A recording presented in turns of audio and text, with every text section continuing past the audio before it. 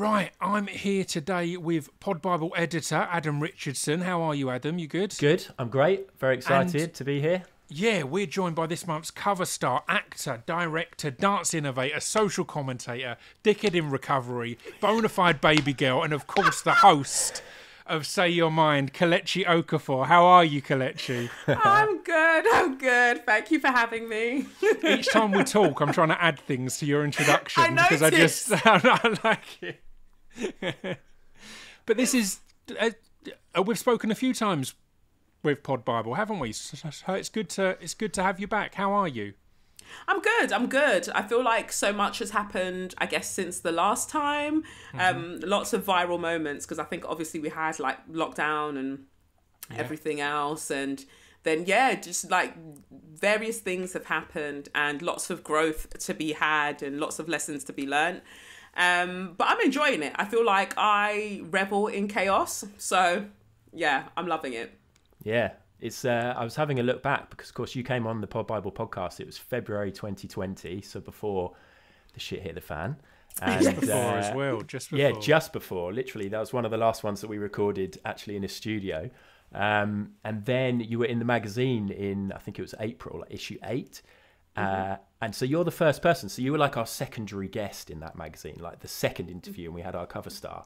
You're the first person to then sort of go all the way to get straight onto that cover. So it's been, I mean, that reflects what a great year you've had, right? That must be a huge deal for you. Triple crown winner, triple crown. It's great. I'm loving it. I love chatting with you. I just think it's great. It's great to be on the cover as well, to be doing that, to learn about other podcasts through you as well. That's cool. Really cool. That's really kind of enriched my sort of environment, like the ecosystem, the podcasting kind of ecosystem is being enriched by Pod Bible. I think that's one of the reasons we started it, because I think it's so easy to get into your pocket of podcasts. Here's the 2 or 3 that kind of everyone you know listens to, or they all cross over. And the idea of Pod Bible was exactly that, to get a variation on and find things outside of your box and push things there. So yeah, it's good to hear that. Well, before we get on to obviously the opening of your gift and the unveiling of the cover, I wanted to ask you, you said you kind of enjoy embracing the chaos. I wanted to ask you how podcasting has influenced your relationship with social media, because something I feel I've noticed is there's a few times on social media recently where you'll be like, I'll see you really going in and you'll be mid-rant, and it will feel like there's a moment where you've gone, you know what, I'm going to go into this on the podcast instead. There isn't enough room here for me to get into this. I'm going to hold off and do this properly. And do you feel that's a part of your life now, the balance between what I'm going at online and what I'm going into more depth on, and letting you hear the tone of my voice as I'm going in on it? Yeah, definitely. I think that there's something so unique about podcasting that it's really quite difficult to articulate.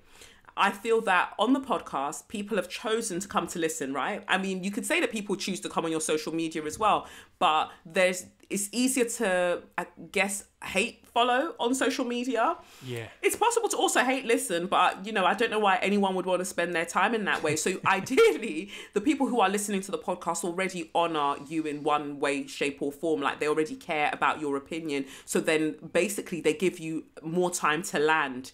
You know, like we say in Nigeria, I think, specifically Nigeria, if you're trying to make a point and somebody's talking, you're like, oh yeah, please, let me land. And so it's that, like, on podcasts, I get to land. Whereas on social media, before I've even said, somebody's already come with a dissertation in my inbox about what they think and what they know. Meanwhile, I was probably going to get into that in 5 frames time, but I need time to build my argument, you know, or to at least get my observations across. And also, I swear a lot. I swear a hell of a lot. And I'm really rather cheeky sometimes in the way that I describe people. So I feel that on social media, it's much easier for someone to kind of like report you. Whereas with podcasts, it's just kind of like, well, I said it. What can you do? I've said it. So yeah, I prefer podcasts because I feel like the people who are there already want to listen. And that's not always the case with social media, even if you feel like you've got all of these followers. Not all of them are actually there to honour anything that you have to say. Yeah, and I do feel sometimes, obviously, debate is really important in this modern world, but sometimes you're not there to debate. If it's something that's affected you and you have personal experience of, you're there to share that. You're not, particularly if it's an emotional moment, I might not want to get into a discussion with you. I'm trying to share this with you, and then we'll deal with a discussion at another point. I think that's the beauty of podcasting at points, is it's a one-way, you get to say your piece and there's no one interrupting going, well, to play devil's advocate. It's like, let's not play devil's advocate. Shall we not play devil's advocate? Let's play you listen to me and I'll make my point articulately. Yeah, I think that's such an important point. I was thinking about that, the idea of the devil's advocate. Like, the devil does not need any more advocates. Like, the devil's not paying you, did not ask you, leave the job role alone. But people will go and volunteer. Like, they will do that stuff for free. They will intern happily for the devil. And it's like, we don't need your opinion on it. And I've said a few times on my socials as well, that I don't want to have anyone under the illusion that my social media page is a democracy. It's not. I don't even feel like we know what a true democracy is, really, in our societies. Yeah. But I'm not going to be one of those people that actually lie to you and make you feel like it is. It's a dictatorship. Like, what I say goes. And if you want to say something else, you can say it on your page. Like, that's the point. Like, you can have your opinions on your page. I have mine on my page. And of course, like, debate is healthy. It's how we all learn. It's how we all grow.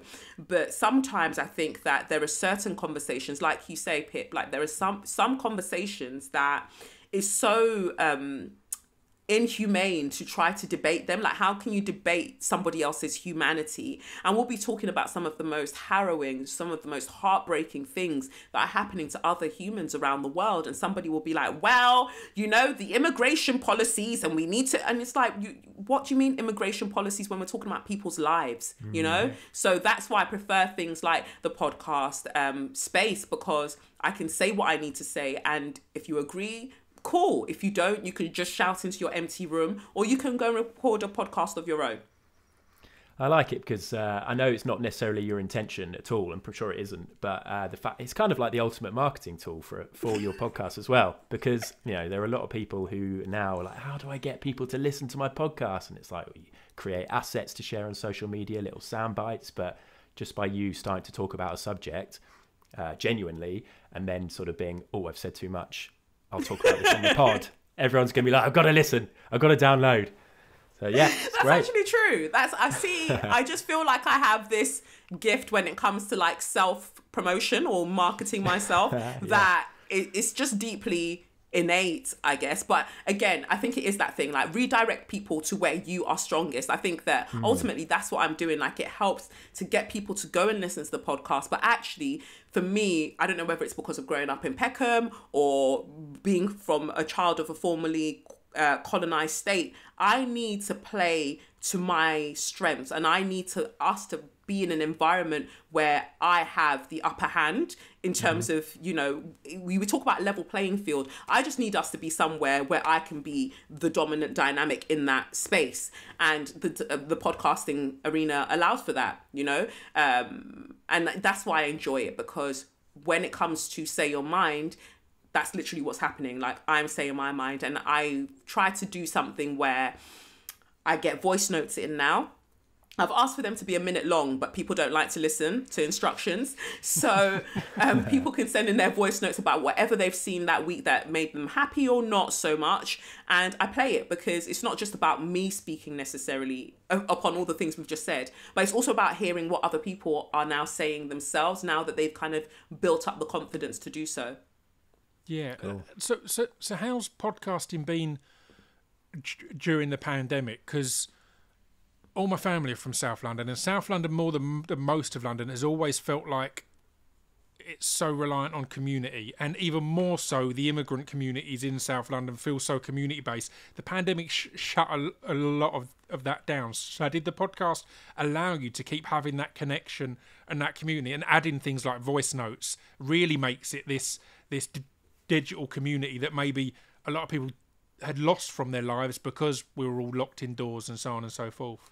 Definitely. I think that that's what the podcast allows for me to do. I know that the only way that we're going to be able to make any true change in our society is from having a stronger sense of community, is from like seeing beyond just ourselves and understanding how the personal, for instance, is political. We can have nice things, we can have a good time, but we can still recognize that, somebody over there is going through some things. How do I help with that? And how do I speak up without speaking over, right? And so I think that in this age of buzzwords, so many people talk about like community, but really they're using it to kind of like heavily market things, right? So they tell you that it's a community, but they're just chopping your money left, right, center. Whereas for me, I am really talking about community. I've grown up in an experience of feeling extremely lonely throughout the things that have happened to me in my life. And I wouldn't want to now continue to exist in a society where I know that other people might still be feeling that way. So it's really showing, like, for me, showing the parts of me that other people might keep to themselves, showing that, because I know that by somebody else hearing it, or, you know, being able to listen to that sort of perspective, or see me on socials doing the things that I do, it would allow them, or kind of make them give themselves the permission to just live as wholly as possible. And when that happens, then we have more to relate with each other over, and then we've got a stronger sense of community, because it's got to move past like race, class, gender, sexualities. We've got to move beyond that at some point to get to the real reason of why we're all here. I love that, and I love the realization of the co-opting of all these words by companies, by all sorts. I was thinking the other day, I was looking in my wallet and I saw, I'm not even going to say the particular supermarket, but I saw the loyalty card I had, and I thought, what a mad thing a loyalty card is. That's such dominant language and everything, that they want me to be loyal to a brand, a supermarket. It's like, what is this? And I'm happily going along going, I'm loyal. I'm loyal to you. I'm loyal to you. Don't forget I'm loyal to you. So why am I being loyal to a supermarket, a chain that doesn't give a shit about me? It's weird, and they do that with a lot of the community things and all sorts of stuff like that, where it's, no, you're a brand. This isn't. You're co-opting these languages that are important to us as a community. But we need to get on to gift opening. Adam, is there anything that we need to do before that? One more thing. Sorry, Kelechi. Yes. I'm sure you're like gagging to open up these gifts that you've had at your house for a couple of weeks now. And I've not touched them, and it's been really hard. No peeking or squeezing. Nothing. I wondered, it's just something I thought about. We do our Pod Bible poll winners every at the end of each year, so we get people to vote on their favourite podcast, and it's all voted for by listeners. And you've been nominated the last couple of years in, I think it's Society and Culture or one of the other categories. I just wondered, with some of the developments in your podcast and a lot of stuff you've been sharing on social media and events you've been going to, are we going to have to move you over to the sport category? Now you're talking about F1 all the time? We might just have to. I'm coming for them all. I'm coming for all of their things. Just like eventually I might just have to add that as a category, because people are now literally tweeting, can't wait to hear what you have to say on Start Your Moto segment. Can't wait to hear what you have to say. So it might be a thing. But then I don't, I'm one of those people that I'm very scared of like committing to something, because, for instance, Lewis Hamilton, he signed with Mercedes, right, up until 2023. Now, I don't know how I'm going to feel about the sport after his contract finishes, if he decides not to extend past 2023. I mean, I would advise that he doesn't, but I'm not his manager. So he might not do anything. Yeah. So he might decide not to do anything after 2023, and I just wonder what shape that will then take in terms of my interest. Like, would I want to be so loud about Formula One? But probably I probably would, because I've been watching since like 2013 and been really focused on it then. And even at that point, I wasn't so avidly like Hamilton. I was just watching because I liked watching it. It's only in kind of like recent maybe the last couple of years that I've been more pro kind of like Hamilton. So yeah, maybe after I'll probably continue, or maybe by then I'll be the president of Formula One. I love that in these times you've put an already hard to classify podcast even more unclassifiable. It's always been a just listen. Now you're like, well, yeah, there's tarot, there's Formula One. It's really hard the only show that brings those two let together. people know in advance. Just tune in, okay? Just tune in. Yeah, and I love that you found the SYM. Start Your Motors. You Start Your Motors. I had to find another SYM and make it fit, and it works. It works. I mean, I can't. I don't think I can take it outside the brand because I think somebody else might also use it. But within the podcast, it works. But I don't know what I'm gonna do about that. I think we talked about that the last time. Like, when will there be a category that I can fit into? Because otherwise I can't really go up in terms of, everything these days is about algorithms. But I'm kind of there, because if we say religion and spirituality, that's which is the other category that I think that I'm in, and I tend to do like really well in that category when I look at like the analytics and stuff. But somebody will come and listen and be like, oh my god, religion and spirituality, and then I'm effing and blinding all across the gap, like what's gonna happen? Yeah. And you get interviews as well, of course, the occasional interviews, so you could feature in there, but it's not every week, so yeah.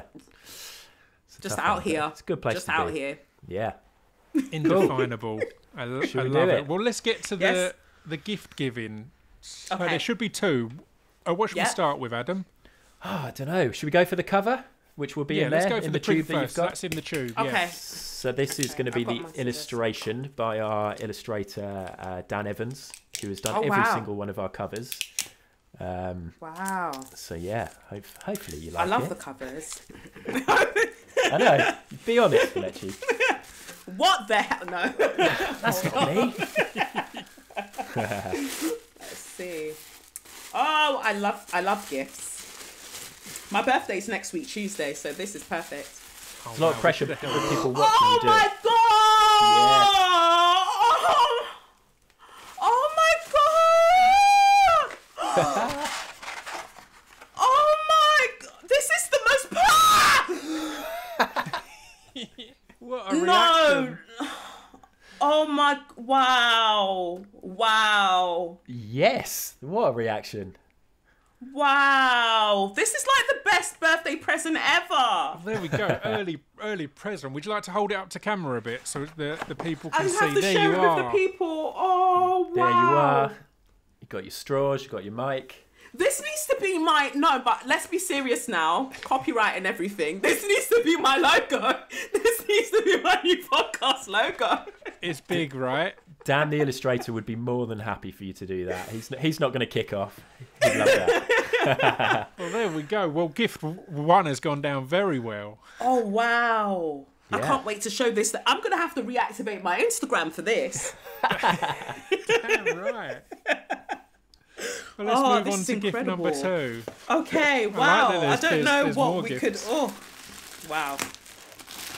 I'm so excited. That is just everything. Well, I'm glad you like it. Thank you so much. Wow. Feels like Christmas and everything together.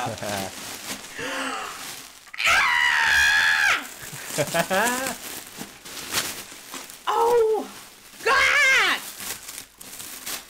Sequins? I got sequins? But Now, then will it work? If you brush the sequins, it'll change. Okay, I'm brushing. Oh, wow! Oh, so we're going the other way. Yeah. Oh, wow. For whatever mood Why you're do you in. know so... Look at my voice going up like 17 million octaves. Like, you know so many creative people. Look at that. I've got it upside down. So yeah, There so you go. one way, depending on who's coming round, it can say your mind. But if it's the We had to real get ones, the catchphrase. if it's the real ones, it can say suck your mum. So Yes. we've got both this is extremes of incredible. Kelechi covered. You've literally encapsulated my entire being, like with it, with the poster, with the cover, and with this cushion. It's like the best. You know me so well. Wow. My friends could never. They could never. Amazing. Wow. Well, there we go. I mean, we'll end it there. Obviously, Say Your Mind is available on all podcast platforms, and Pod Bible Magazine is available in digital form now at podbiblemag.com. And you can, as said, you've seen the cover. We've got a great cover and a great interview with Kelechi. And is that everything, Adam? I think I always check with Adam because Adam's the real professional one. I'm the gob. I'm the one that will ramble on. But no, we can't top the two gifts and the reactions. So I'm really chuffed you like it. And yeah, everybody should go and read the interview. podbiblemag.com. Thank you very much for your time, Kelechi. It's been a pleasure as ever. Thank you. Bye.